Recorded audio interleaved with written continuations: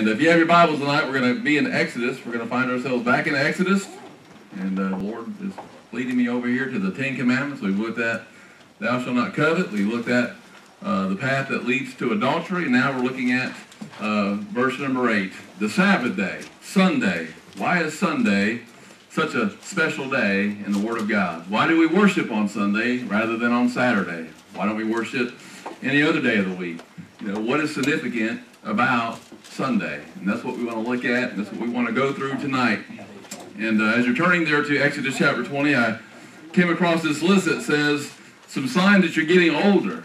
So I was like, well, let me see if I'm getting older, all right? It says everything hurts, and what doesn't hurt doesn't work.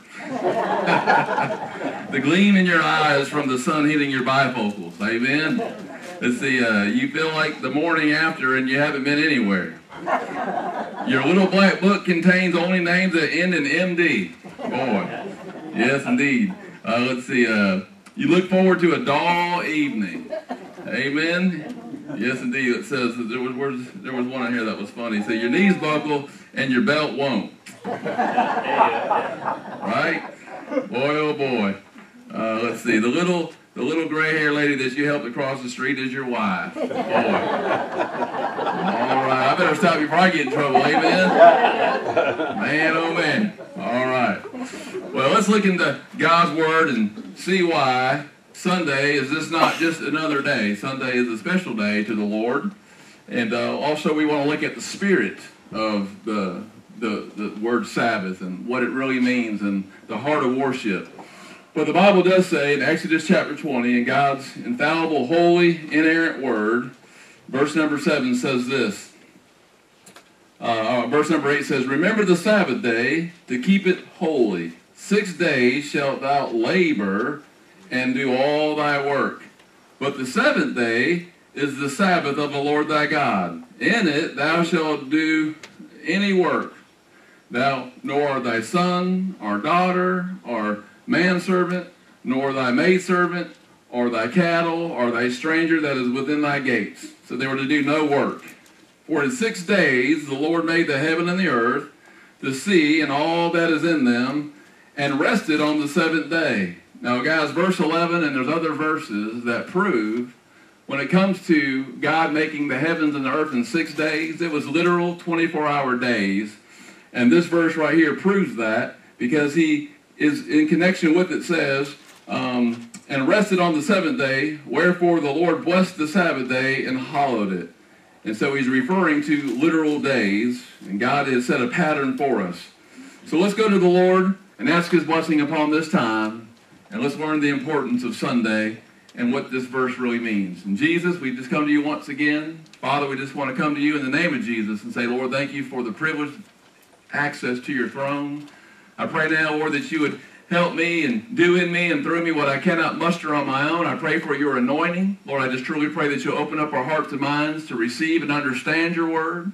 But Lord, I just truly pray that this would be a reminder, a refresher to our hearts, Lord, to give the balance that we need in our lives when it comes to this commandment and, Lord, what it means. So, Father, I pray that you'll help me to be able to do that very thing. If there's one lost tonight, I pray that this would be the night that they would be willing to acknowledge their sin, that they cannot save themselves, that, Lord, they would turn from sin and self and they would put all their trust in you, Jesus, calling upon your name, believing in their hearts you died for them, believing in their hearts that you were raised from the dead, and that, Lord, you tell us in your word, all those that call upon your name shall be saved. Lord, we ask all these things in Jesus' name. Amen.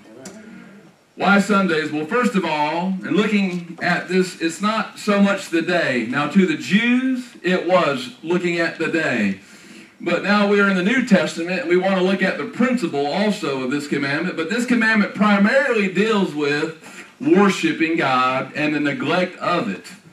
And we can sometimes neglect our worship, neglect our fellowship, neglect the closeness that we have with the Lord, and the time that we spend with him in prayer, the time that we spend with him in his word.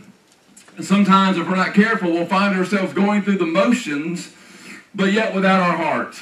You know, if I were to come home and I were, let's say, accustomed to giving my wife something for her birthday or for some special occasion, and I finally remember, and I come home and I got flowers, and I give her flowers and chocolate, and she's just elated, and then I look at my wife and say, I just want you to know that's my duty to do that. She probably hit me upside the head with them flowers, amen? You can have your flowers back, brother. I'm not your job, amen? I want you to do it because of what? Your heart's in it, amen? Now, guys, there's some things that we do have a sense of duty, but God wants our devotion. God wants our heart before he wants our service. And this commandment deals with the worship of the Lord and the neglect of it. God gave a command to us that we're to worship him and serve him only, according to the book of Matthew. The Bible says that we're to worship him in spirit and in truth. So in other words, God says, I want you to worship me sincerely, not from a ritualistic viewpoint or standpoint. I want your heart to be in it, amen? And God knows whether or not your heart is into him or it's not. Or you're enamored with something else. It might be a hobby, it might be a person, it might be a thing other than the Lord Jesus Christ himself. God also says that we're to do it steadfastly. Every day, every moment that you're saved, every second that you're awake, we are worshiping God. Amen? Our lives are an act of worship to the Lord. But the Bible says that we're to take one day of rest, to rest our body, to rest our emotions, to rest our spirit, to rest our soul, and worship the Lord. Now this commandment deals with three things, and these three things are this. It deals with labor, it deals with leisure, and it deals with worship and the balance of worshiping the Lord as we're laboring and at the same time while we take leisure. And so God wants us to have that balance because the Word of God teaches labor and leisure in these verses, all in the perspective of worshiping the Lord. Now, we no longer keep the Sabbath day. All 9 commandments out of the 10 commandments were carried over to the New Testament. But this commandment, remembering the Sabbath day, was not carried over, but the principle of this commandment was carried over. And that's what we want to focus on, and that's what we want to learn. You see, the Sabbath in the Old Testament was Saturday for the Jews. Now, an Orthodox Jew, they will not serve hot food on the Sabbath, which is their Saturday. A Jew's business will shut down on Saturday, their Sabbath.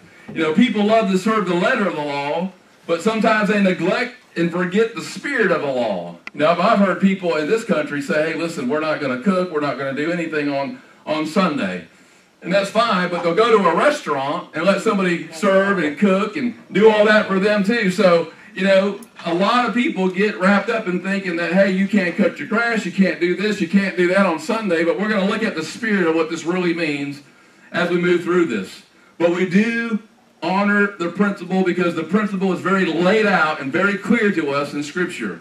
Now, one day is to be set aside to worship God is still valid, but a lot of people still ignore this principle.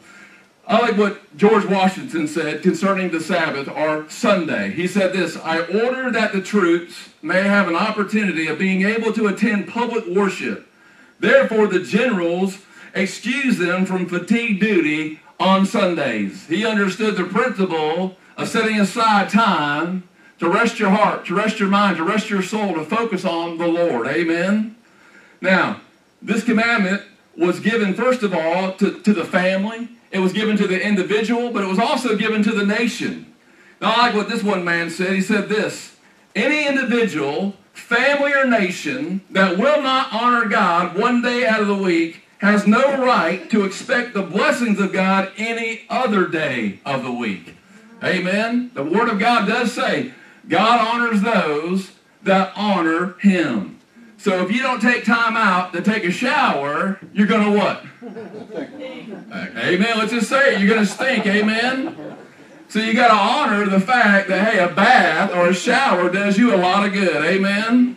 Well, spiritually, we need that bath. We need that time set apart so that our souls can be refreshed, so that we can have that time in the presence of the Lord. You know, if you don't put gas in your car, guess what? You're not going to go very far. Amen. We need time to refuel. We need time to retank and to make sure that we have the balance in our life of honoring the Lord between the labor that we do and the leisure that we take. Now, a man named William Gladstone, who was the Prime Minister of England, said this. I thought this would be interesting. He said this, you tell me what the young people of England are doing on Sunday morning, and I will tell you what the future of England will be. Now, statistics show that 2%, right now, 2% of the population of England goes to church today. Wow, 98% of the English men and women do not attend church, and England today is a shell, a mere shell of what she formerly was. You know, you had great people coming out of England. You had Charles Haddon Spurgeon that God used to win thousands and thousands of people to the Lord, and now only 2% of that population even attends church. Wow. So the principle of the Sabbath day reminds us of three great works of God. Now what we want to do is we want to look at the work of the Father, we want to look at the work of the Son, and we want to look at the work of God the Holy Spirit. Now we serve one God and three persons who are co-equal, co-eternal, amen? But one God, one Lord. Hear, O Israel, the Lord our God is one, amen? But we want to look at the work that God has done. Now two of the works that are great works of God are rested from. But there's one work that God has done that you and I rest in. So two of his works God has rested from, but one of the works he's doing and has done is the work that we rest in. And we want to look at that right there. So God the Father rested from his first work of creation. Now guys, when I say God the Father, of course, Jesus Christ was there, the Holy Spirit was there. The Bible says in the beginning was the Word, and the Word was with God, and the Word was God, and the same was in the beginning with God, and not one thing was made without him. The Bible says, and the Word became flesh and dwelt among us. So we know that the Holy Trinity, God the Father, God the Son, God the Holy Spirit were there, but in the Old Testament, it shows God the Father more than it shows God the Son or God the Holy Spirit. In the Gospels, we see God the Son, but in the New Testament, we see a lot of God the Holy Spirit, but it's all the same God. Are you with me? So I want to break it down by looking at God the Father rested from his first great work, which was creation. Jesus Christ, God the Son, rested from the second great work, and that was the work of Calvary, and that was for our salvation. Amen? And that work has been complete. But you and I are to rest in God's third work, his redemption and his regeneration, which is a new creation. So he's constantly making us into the image of Christ day by day, according to the book of Corinthians. He's conforming us into the image of the Lord every day that goes by. The Bible says in Philippians 1:6, he who began a good work in you will complete it until the day of Christ Jesus. So God rested from his labors, and so we also are to rest from our physical labors too. Are you with me? Now, don't forget, two parts of this commandment are work and worship. So let's look at that side of it first. Rest and work, and then also time out from work. So let's consider God's work, God the Father's work in creation concerning the Sabbath day. Look at verse 11 now. For in 6 days the Lord made the heavens and the earth, and the sea and all that is in them, and rested on the Sabbath day. Now that word rest literally means finish. God doesn't get tired like we get tired. God doesn't need rest. God doesn't sleep.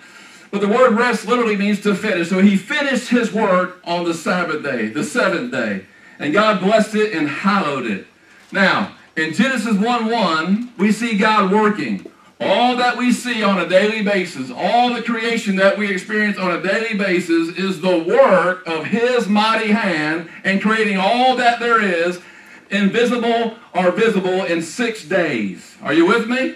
So God sets the standard. God is the ultimate standard for everything. Amen? Yeah. Listen, the Word of God is the ultimate standard. If anything goes against this book, then it's false. It's to be rejected. Reality is whatever God says. Amen? And this is reality, God's truth. So he is the one who sets the pace. He is the one who sets the tone. He is the author and finisher of our life. And so he is the standard. Well, God finished. God rested from his work. So, most people think that to go to work is an evil thing. A lot of people think that work was created because of sin. But guys, that's not true. Most people think that work was a result of Adam's sin in the garden, but that's not because of sin. How do I know that? Now, work did become more grievous. Work did become to the point where you had to sweat from his brow, the Bible says, but that came because of the curse. So work did get a lot more harder, if you will. But Genesis 2:15 says this, before the fall. Now, listen. God put Adam in the garden to tend. That word tend means to work it and to keep it. He was to take care of it.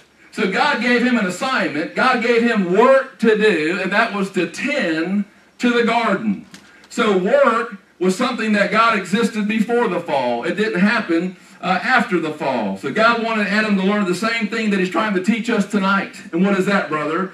That if you'll take care of the garden that God's given you, if you'll take care of your wife, you'll take care of your husband, you'll take care of your kids, you'll take care of your household, you'll take care of your family, you take care of your affairs the way God wants you to, God also promises he'll take care of you. Amen? Now, God's going to take care of you whether or not you take care of yourself. That's the God that we serve. But God honors those that honor him. Amen? Now, there is nothing wicked about work. Now, you ask some teenagers, they'll disagree with you. Amen? They'll say, brother, work is wicked, man. It's wicked. There's nothing lovely either, though, about laziness. Amen? So work is not wicked, but laziness is not lovely. So we have to have a balance. Are you with me? Okay. Yes, indeed. Now, the Bible gives us a definition. In Exodus chapter 20, verse 9, listen to this. 6 days you shall labor and do all of your work. You see the word your there? Don't miss it now. God's given each of us a work that he wants you personally to do. Now, the Bible says that the word of God came to Jonah. Then the Bible says that the word of the Lord came to Jonah a second time. And God gave him a specific assignment, a specific work to do. God has also given you a specific gift, and he's given you an assignment and a work to do. For the Christians as a whole, he's given us the assignment of sharing the gospel with the lost so they don't go to hell. Amen? But God's given you a gift. God has called you to do a certain work for him. Now, we are not here to waste space. Amen? We are not here to smooch off everybody else. We are here to be productive according to the Word of God. We are to make better lives for ourselves, and that's fine. But we're also to be used of God. The gifts of God that God's given us are not toys. They're tools, as Adrian Rogers said. And they're to be used to serve the body of Christ. Amen? To be a benefit, to be a blessing to other people. So we are working to serve the Lord by serving one another as well. Now, the Bible says in 2 Thessalonians chapter 3, verse 10, if a man or a woman will not work, let him die. Literally, that's basically what God is saying. Don't let him eat. And so if a man doesn't eat, ultimately he's going to what? He's going to die. Boy. So God says, listen, if a man will not work, let him die. But listen, if a man genuinely can't work because of a disability, then we need to do all that we can to help those people. Amen? But on the other hand, if a man can go to work and work, then he needs to do that, the Word of God says. Listen to what Proverbs 16:26 says. The person who labors for himself, for his hungry mouth does drive him on. Amen? Now, if there was ever a commandment to be obeyed, it's eating. Amen? Especially Baptists, right? Yes, indeed. Now look at verse 11. It says, for in 6 days the Lord made the heavens and the earth, the sea, and all that is in them, and rested, or finished his work, on the seventh day. So God not only sets the example of work because God did work. He worked for 6 days, creating everything that we see and we don't see. So he gives us an example. So we need to work because God does. Amen? But God also sets the example of rest and leisure, if you will, as well.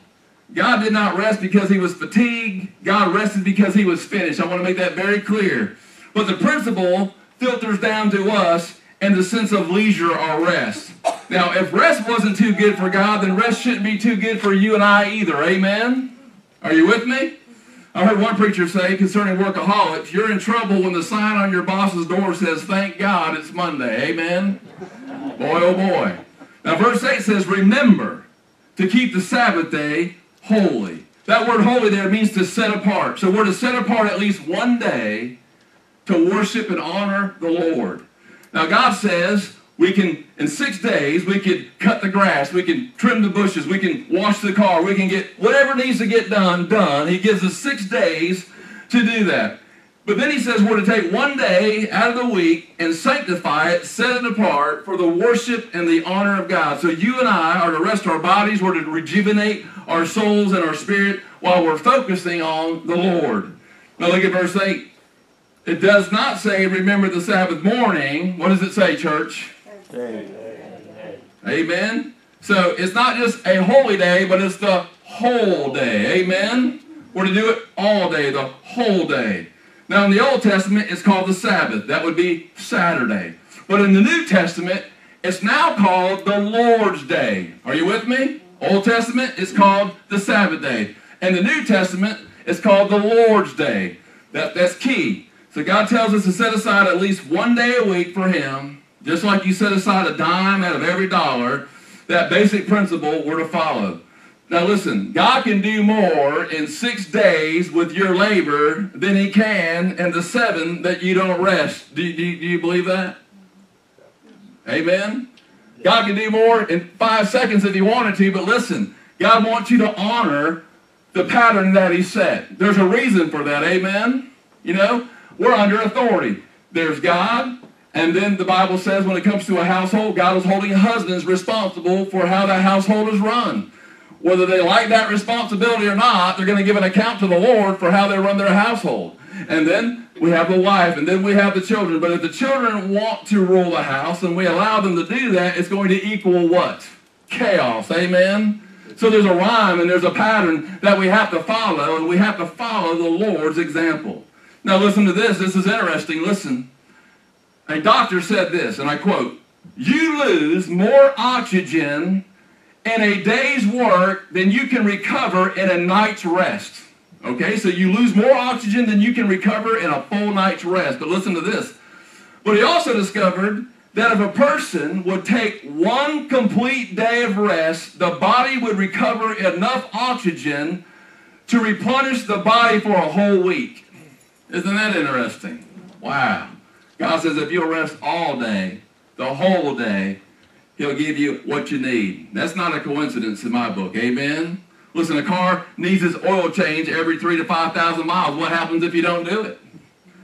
I mean, you might be looking for a new engine or a different car. Amen? God says don't be a workaholic, but at the same time, He says, listen, you need to take time out for me. You need to take time out for your family. You need to take time out for your friends. You need to take time out to honor and worship me. You know, there was an employer that told a Christian who was working for him that he had to start working on Sunday. Well, the Christian said he couldn't.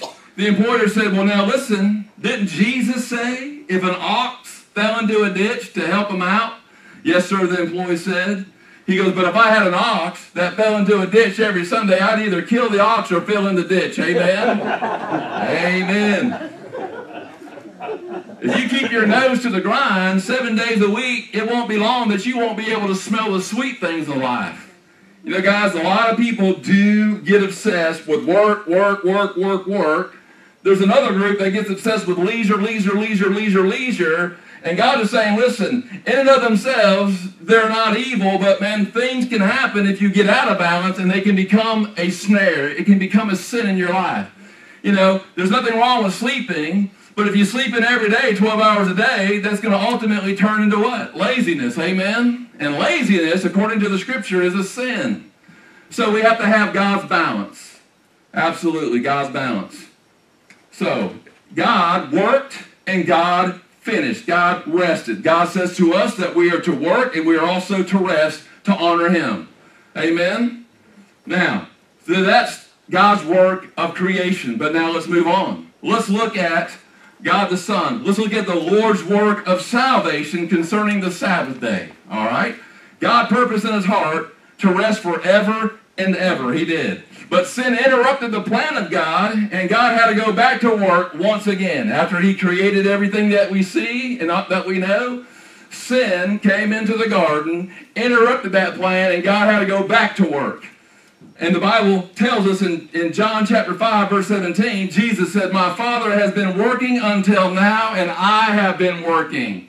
And now this is the work that Jesus is going to do for the whole world for salvation.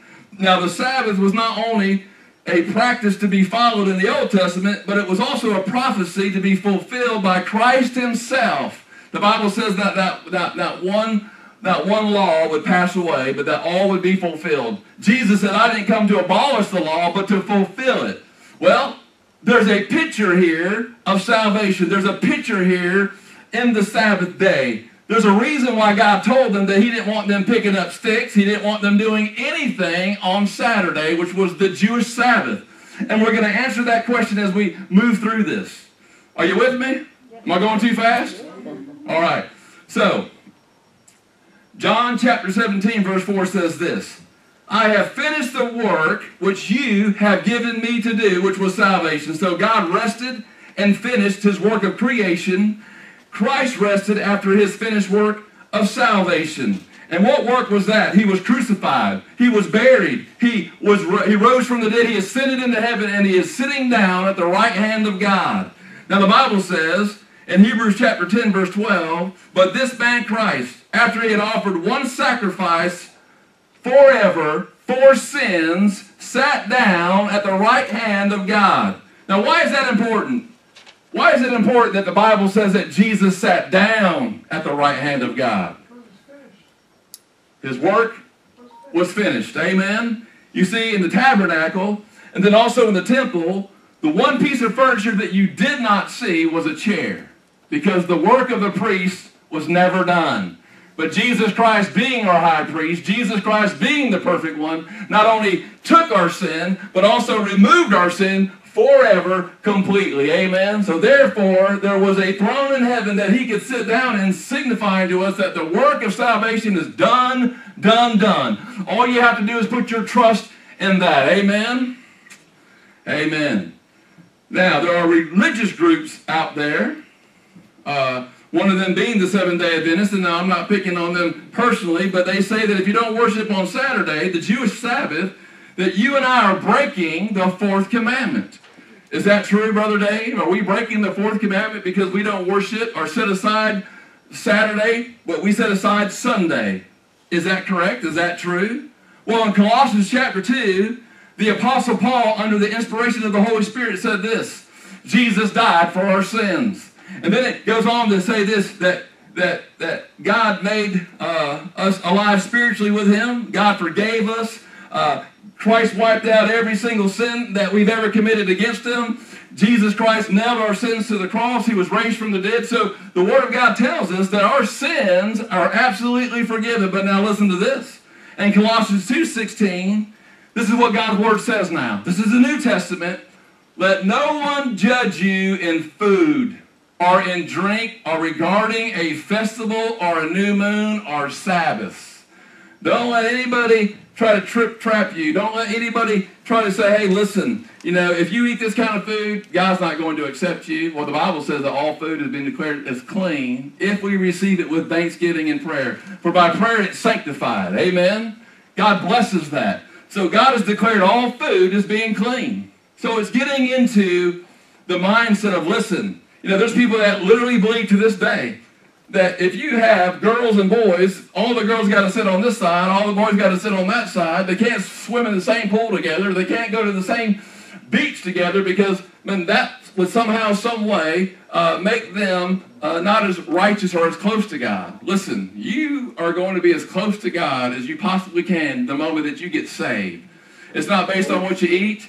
The Bible says it's not what goes into a man that makes him unclean, but it's what comes out of a man's heart that makes him unclean. Amen? So we don't make ourselves acceptable to God by doing certain things, by following certain rituals. And so he's talking about the spirit of the law. Let no one judge you concerning Sabbath, plural there. Now, what are Sabbaths? Well, according to verse 17 of chapter number 2 of Colossians, it says this: which are a shadow of things to come, but the substance of that shadow is Christ. So what the Old Testament, or what God is saying to us is, listen, the Sabbath had a spiritual significance. It carries a meaning with it that Christ himself fulfilled. Now, Paul said the Sabbaths were a shadow of things to come. Now, the Jews of the Old Testament, as I've already said, couldn't pick up sticks. They couldn't work. They couldn't do anything. You know why that God didn't want them to do that? Because God did not want them to work on that day because it was a picture of what Jesus Christ was ultimately going to do for us. In other words, you are not working for your salvation. Jesus Christ is going to come and do that work for you, and we are going to rest in Him. We are going to rest in His work. So it would distort the picture of how a person is saved. It would distort the picture of the whole reason why Jesus came. Paul said the substance that made that shadow, the shadow of the Sabbath, the shadow of rest, if you will, was Christ. So there's a spiritual meaning to this. Now, people insist on saying that you must keep the Sabbath days.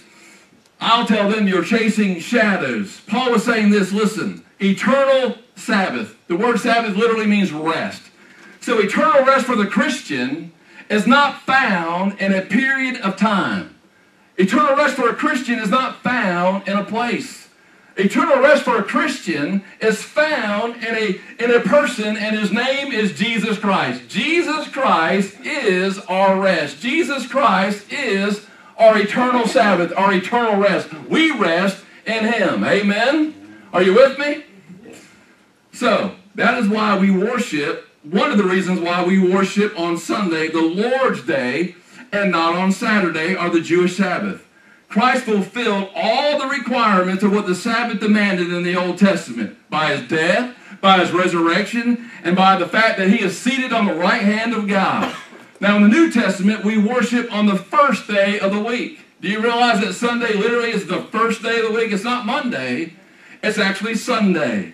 We worship on Sunday. Why do we worship on Sunday, Brother Dave? Now, instead of Saturday? Well, let's answer that question. Listen, the Sabbath, according to Exodus chapter 20, verse 8, all the way down to verse 11, was written primarily to the Jews. And again, their Sabbath was on Saturday.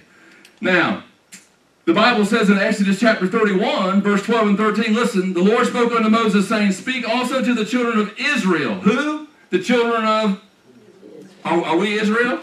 We're Gentiles, amen? So He's speaking directly to who?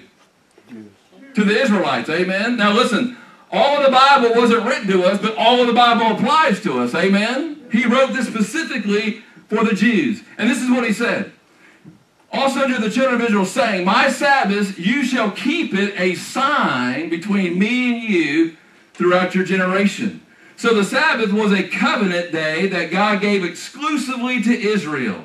Now Ezekiel chapter 20 verse 12 says this, speaking of the Jews, moreover I also gave them my Sabbaths to be a sign between them and me, that they might know that I am the Lord that sanctifies them.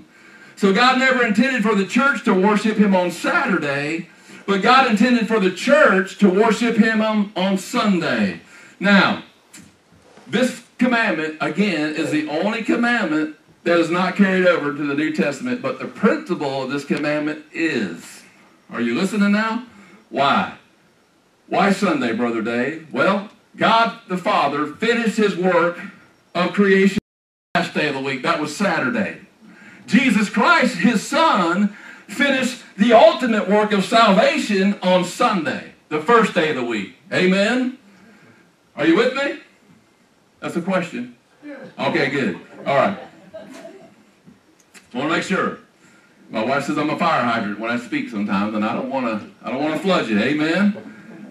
Now, in the Old Testament, the Jews celebrated God's work of creation. They celebrated the fact that He made all that He did and He rested from it. But in the New Testament, we celebrate the new work of salvation. Let me give you some reasons and principles found in the New Testament of why it is the Lord has set aside Sunday to worship Him. You know, guys, it wasn't something that a group of people got together back in the 1800s and said, hey, you know, I got a great idea. Hey, let's worship the Lord on Sunday. No, God's Word in principle instructs us that Sunday is the day that He has chosen Himself by the example that He left for us. Jesus was raised from the dead on the first day of the week, according to Matthew 28, verse 1. That was on Sunday. The Bible, completion of the Bible, started on the first day of the week, according to Revelation chapter 1, verse 10, on the Lord's day. And Jesus gave John John, his disciple, the Revelation, or the whole book of Revelation, and that was on the first day of the week. The Holy Spirit was given on the first day of the week at Pentecost. That's Acts chapter 2. The early church worshiped the Lord on the first day of the week, the apostles included, according to Acts chapter 20, verse 6 and 7.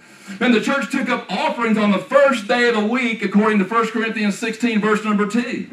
So, in other words, the seventh day, Saturday, in the Old Testament, it celebrates creation. That's what they create, God's physical work of creation. But the Lord's Day celebrates the beginning of spiritual life, salvation. Amen? The Sabbath day, Saturday, celebrates our life in Adam. But the Lord's Day, Sunday, celebrates our new life in the second Adam, and that is Jesus Christ himself and the finished work of salvation. The Sabbath was a day under the law. But the Lord's Day, Sunday, is a day that is under grace. Amen? The Sabbath day celebrates the work of God's hand. But the Lord's Day celebrates God's heart. Amen? For all of mankind. Sunday is not the week's end, Saturday is. But Sunday is the first day of the week, so we start our week out with God. The Bible says, in the beginning, God. That's a good way to start your day. That's a good way to start everything that you do. Amen? In the beginning, with God. So the early Christians started their weekday by preaching, by praying, by proclaiming God's word, worshiping, fellowshipping with one another. So Sunday is not just a day of rest, but it's also a day of worship and remembrance for the Lord, who he is, and what he's done for your heart, and what he's done for your life. Amen? So the word there in verse 8 of Exodus 20, the word remember, God gives each and every one of us a warning. Be warned that a life that majors too much in work will be minus in worship. A life that majors too much in leisure will be minus in worship. We have to have a balance. Amen? God's two great principles that have been set by God himself, because God did both. He rested, he finished, but he also worked. And then he tells us that we need to follow him. We need to follow these principles that he's laid for us for resting ourselves and working for the Lord. So if you're the person that's a workaholic and you think everybody should be like you, and you have the attitude that I can never relax, I can't do this, I can't do that, listen, man, you're going to have a cold spiritual life. Amen? Boy, you reap what you sow. God is not mocked, the Bible says. You know, you can reap a cold marriage if you work all day long. If you don't ever spend time with your wife or your other significant, you're not going to be as close as you need to be. Amen? There's an old saying, man, if you let the fire go out, the wolves come. Let the fire go out in your marriage, man, the wolves come. So we have to work. Amen? Boy, you'll suffer spiritually, mentally, emotionally. They're even saying now that people that don't get rest and don't take proper rest, there's actually an enzyme that slowly begins to eat at your brain. And I was thinking, well, that's what's wrong with me. Amen? Boy, wow. You know, who knows about that? But if it's there, I would agree with it, because you can't go against God's principle and win. You can't sin and win. Amen?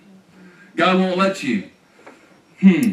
So, God says that work is blessed. God says that leisure in its proper context is blessed. So there's nothing wrong with taking a vacation. There's nothing wrong with doing any of those things. So in other words, God is the God of balance, and he has set forth both of these principles in the Bible for us. Now, the Sabbath day, if you don't mind, the Sabbath day wasn't a burden, if you will, to Israel. For some of them it was, because they wanted to make money. They wanted to keep working and not honor what God said. But the psalmist said this, I was glad when they said, let us go into the house of the Lord. Are you glad that you are able to come to the house of the Lord to hear the word of God preached? Amen? So, God finished the work of creation. Jesus Christ, God's Son, finished the work of salvation. And if you'll just let me wrap this up, let's look quickly at God's work, the Holy Spirit's work of regeneration, redemption. Now, there's two ways that you can rest. You can rest from something. I'm not going to cut the grass. I'm not going to do the dishes. I'm going to rest from doing that. Or you can rest in something. You can rest in your bed. Amen? But now listen, God rested from his work of creation. Jesus rested from his work of salvation. But now the Holy Spirit tells us as Christians that we are to rest in his work of regeneration. You see, you and I can't live the Christian life. Jesus Christ in us and through us lives the life that we can't live. So when you read about Jesus walking down the dusty roads of Jerusalem, and when you see how Jesus interacts, you see what Jesus says, you see how Jesus responds to people when you read about what he did. Listen, Jesus is the same today, yesterday, and forever. And guess what? That same Jesus lives in you. And so he's going to respond, he's going to react the same exact way that he did, but he's going to do that in you and through you and live the life that you and I can't live. So we are to rest in him. We're to allow his life to be lived through our lives. Are you with me? Now, I can't play this piano like Miss Shirley does. Absolutely not. If I were to set a glove on this piano, that glove would just sit there dead. Amen? But now, if you take her hand and put it in that glove's going to play this piano very, very nicely. Amen? But now, is it the glove playing the piano, or is it her playing it? Well, in the same way, is it Dave Ungar living the Christian life? No, it's Christ in me. There is no good in me at all, and any good that anybody ever says is in Dave Ungar is in the Lord. Amen? So he lives his life in and through us, and God tells us that we're to rest in him. Now, have you ever seen a fruit tree? Raise your hand. Now, have you ever seen a fruit tree grunt to grow fruit and pop out fruit? I mean, it's just shaking its limbs, boom, and it pops out that fruit. Is that how it pops out fruit? No, man, it rests in the what? The vine. Amen. When I was trying to teach my kids how to swim, I said, just stop. The water will hold you up. You just got to trust it. With that struggle, it made them what? Sink. But as soon as they rested, boy, they would float. In the same way, God says, listen, I'm living my life in you. Remember, it's the great exchange. I'm living the life that you can't live. We've proven that already. God says, for all have what? Sinned. Amen? So we can't live the life that God expects us to, but Christ in us can, and he makes us righteous. He gave us as a gift his perfect righteousness, so that we no longer have to do this or eat certain meats, abstain from certain things, obey this and obey that, because the law was never given to cleanse a man or woman's soul. It was given to show us that we're guilty and that we're sinners. Amen? If you go in your bathroom and you look at your mirror, and on the mirror you look into it and it shows that you're dirty, do you take the mirror off your wall and clean yourself with it? It's not designed to do that. Amen? God's law is not designed to cleanse your soul. It's to show you that you are guilty, that you've committed crimes against the Lord, you're on your way to hell, and as you look into the law of God's mirror, when I look at my mirror, I see the reflection of my shower, and that mirror is saying, hey bud, you're filthy, you stink, take a shower. Well, when you look into God's law, it says, hey listen, you need to go to Calvary, you need to go to Jesus Christ to cleanse your soul, and to get the rest that you need. Amen? Are you with me, church? All right. So, when people ask you, why don't you keep the Sabbath anymore? Or why don't you worship just on Saturday anymore? You can say, listen, I keep the Sabbath every day of the week. Why? Because my Sabbath, truly, in principle, according to the Word of God, is not in a period of time. It's not on a certain day. It's not done in a certain place. It's in a person that lives within me, that promised me he'll never leave me nor forsake me. Amen? He is our eternal rest, our eternal Sabbath. But yes, practically, in principle, we worship on Sunday because of the Lord's example that he's gave to us. Amen? So, Jesus is my rest. There is nothing else. There's no place. There's no period of time. He is the perfect person that we rest in. Amen? So in the Old Testament, there was 6 days of work and 1 day of rest. But in the New Testament, the first day is for rest, but the next 6 days are for work. Now, isn't that interesting? I don't work for my salvation, but I rest in it after I have it. Amen? I rest in my salvation, and I work because of my salvation, but I never work for my salvation. Are you with me? Yeah. So I'm not working to get or earn eternal life. That's already been attained for me by the work that Jesus himself did. Listen to Hebrews 4, 9, and 10. There remains, therefore, a rest for the people of God. For he who has entered his rest as himself also ceased from his work as God did from his. So you and I can never work for our salvation. We need to quit trying, and we need to really truly preach what Jesus says, and that is trust in the Lord with all of your heart. Amen? And who he is and what he's done. Wow.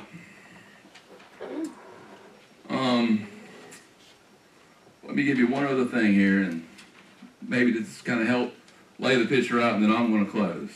All right?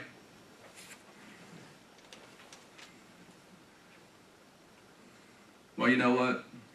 I think I've said enough. Amen? Land that plane, preacher. Land it, brother. Land it. Let's go to the Lord in prayer. As we come, we're going to have a song of invitation, so just shortly after I pray, we're going to stand. Let me just ask you this, church, as we take this moment to be in the presence of the Lord in prayer. If God has spoken to you in any way tonight, I just want you to say, Lord, thank you so much for speaking to me tonight. And then what I want you to do is, if you're able, if you want to come, use this altar, or you can use your pew. But just say, Lord, I need you to supernaturally in me and through me do what it is that you're asking me to do. And then number 3, I just want you to take some time and just thank God for his love. Thank God for the fact that he never leaves you nor forsakes you, that he loves you with all of his heart, and that he's with you every single step of the way, no matter what it is you're facing, no matter what it is that you're going through. And the Lord is there, amen? Mm-hmm. The Bible says in Hebrews 4:16, let us come boldly into the throne of grace that we may obtain mercy to find grace in our time of need. So God says, come boldly. When do we need God the most? When we're in sin. And yet he still tells his children to come boldly into the throne of grace that you may obtain mercy, that you may obtain grace in your time of need. So there's never a time that God doesn't want to hear from your heart. Amen?